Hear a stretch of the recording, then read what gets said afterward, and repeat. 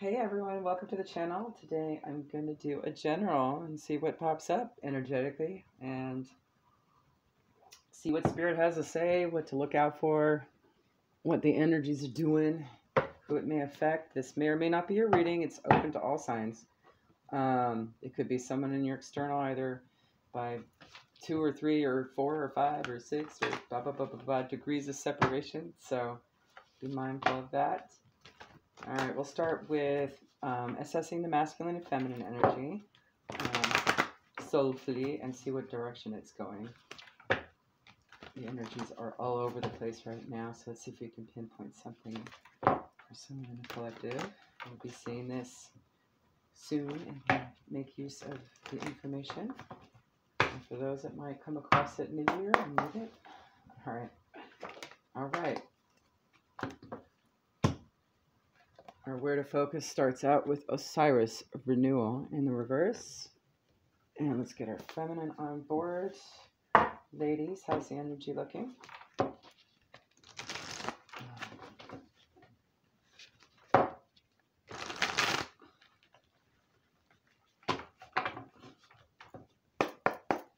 let's see. Ooh, got 2. All right. At least they both came up in the upright. So we have Kali, shadow, and Lakshmi, abundance.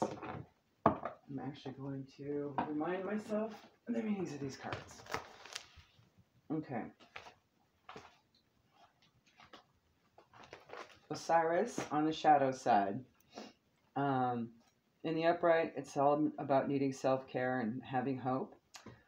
In this shadow side, it's if we push ourselves too hard, sometimes it's too late for renewal. So it's important to be timely with self-care.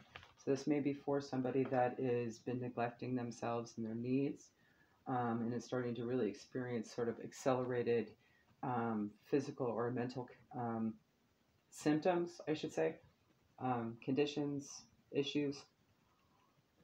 So this is a warning to those that may be breaching that, right? Okay.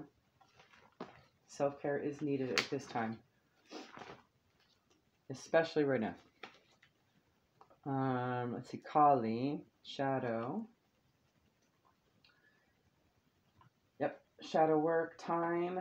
Face them to be free from fear, and it will lead to some kind of abundance, as Lakshmi is talking about here. Do the work to reap the rewards. Persevere and put in the time. Okay. Okay, so in this case, let's figure out, I'm going to break out the double kipper deck and see what direction, what avenues, what areas of life in the tangible it may apply to. Let's see, we'll get out 3 cards, okay? All right.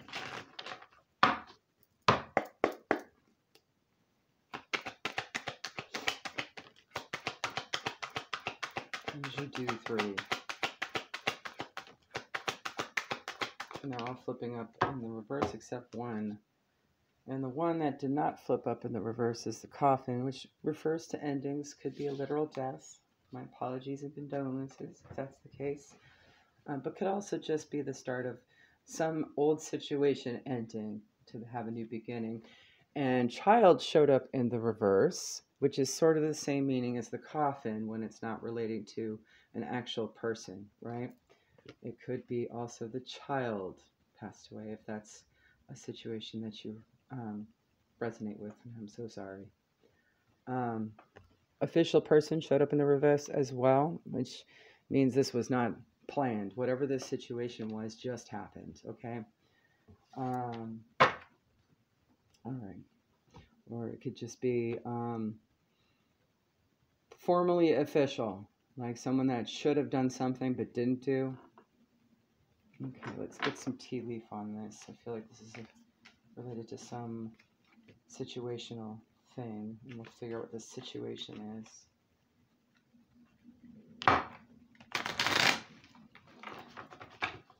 And get some guidance. How to heal. All right. Yep. Casket. Someone going out of your life or the end of a situation. Door. Opportunities are waiting for you. And I'm going to get the secondary deck for the tea leaf as well. I split this one up in half. My hands are too tiny to handle a 200 card deck. But I love this deck because it's got so much variety of life in it. It's a great deck. And it's actually surprisingly easy to handle. Alright, one more. Okay. Cat, a two-faced friend. Perhaps this is a friendship. Vulture, depression, anxiety, worry that someone is against you. Okay. So this may be more of a situation where a friendship broke up because you felt betrayed. Okay. Alrighty. In that case, let's get some personal identifiers from my homemade deck. I'm not going to assess the minor arcana with the playing cards or the images in the center of the card, just get stickered on there as identifiers. Straight up identifiers. Spirit, please. Who could this be referencing? What energies are involved? How can we identify them? All right. I'll do 3. Alrighty, thank you. Ooh. We have, hold on a second, my sticker things. We have the rat in Chinese astrology, twice. We also have Aries, Cancer, the letter F, the letter Z, the letter L, Libra, and rabbit in the Chinese astrology. Could also be just a personal like, maybe somebody that you can associate rats or rabbits with. Or maybe some sort of pocket pet like that. Maybe they have a pocket pet. All right. Let's get some guidance on this, Spirit.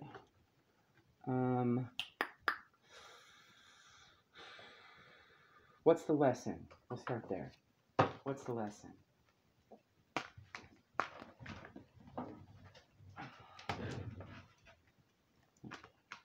Please and thank you. What is the soul lesson regarding this situation that has ended? Regarding this two-faced friend. What's the lesson? Please and thank you. Or lessons. There's more than one. All right. One more.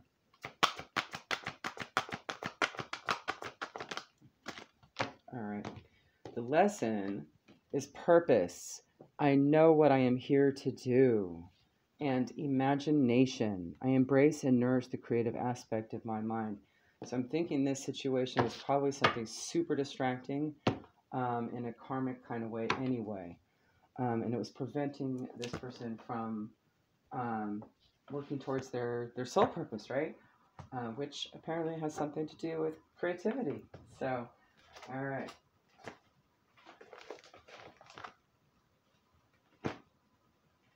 Purpose. I'll read that one first. The purpose of life is to love. As souls we incarnate is to learn love through all obstacles and challenges. Follow what leads your soul in this lifetime towards joy and love. Unhappiness is a sign that your soul is saying that there is a better way to manifest love. Follow your intuition. Imagination. Thoughts create reality. Positive attracts positive. Negative attracts negative. Express yourself with love and let go of creative blocks. So, as I said, this definitely feels like a circumstance where whatever this situation was that was negative was actually a distraction. So it going is actually a good thing and will bring in some hope and self-love and probably jumpstart some healing towards shadow work and, you know, where you can reap the rewards and go towards abundance. This all ties together beautifully. So if that's the case, I'm going to get a little message from our Janara Trimurti of Triple Guidances and see what you can do next.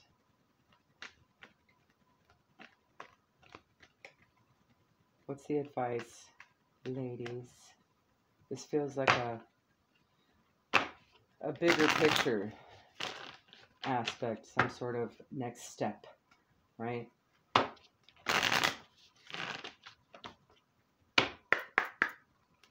What do you got for us, Isis, darling?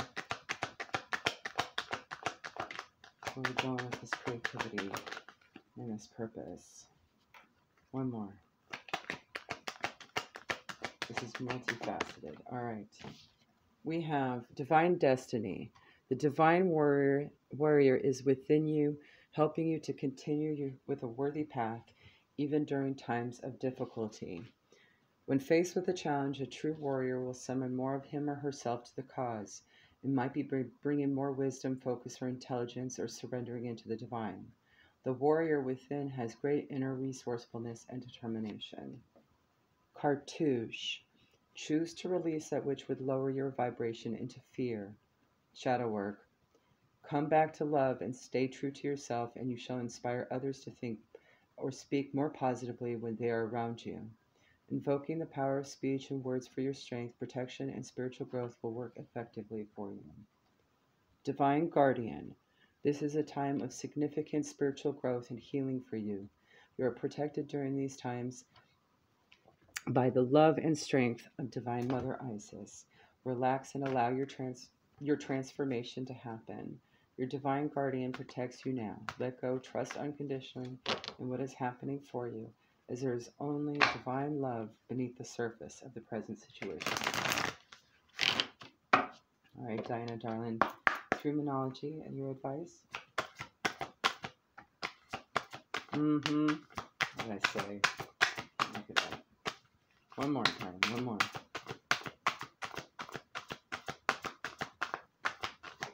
All right.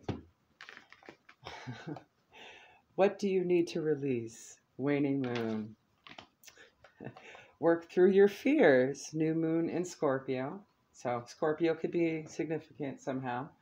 Either that or the new moon in Scorpio, the past one, the one coming up, something significant surrounding that. Look at the bigger picture. Full moon in Sagittarius. Also could be past full moon in Sagittarius, upcoming full moon in Sagittarius. Or you're just dealing with a high aspect in Sagittarius. All right. Hecate, darling. Anything else that we need to know? What's your advice? Is there any homework you want anyone to do? Any bits of wisdom, guidance? What you got for us? Don't go crazy. 3 is more than adequate. Please and thank you. One more. All right, thank you. All right. We come and go in love. Merry meet and merry part. Bright the cheeks and warm the heart. Gatherings bring joy, but the witch reminds you to honor the farewell. Know you will meet your soul friends again when the circle has turned. So perhaps this two-faced friend is actually soul family that's just going through some stuff and needs to learn a lesson. And your absence may be the one that does that, right? Sometimes that happens. It doesn't necessarily mean anything other than just divine timing, right? The witch's broom. Today the witch will sweep and clear your space with her magical broomstick. She freshens up the energy at work and home, cleansing your aura and sparkling up your life. Feel your vital powers flowing. Here, I'm going to go ahead and do this. You can read them. All right. And last but not least, between the worlds, liminal spaces are where the worlds of magic spills over into the worlds of humans. The witch will take you there today. Feel yourself hum with power, beauty, and intoxicating energy. There you go, guys. Hope that helps. Have a good one.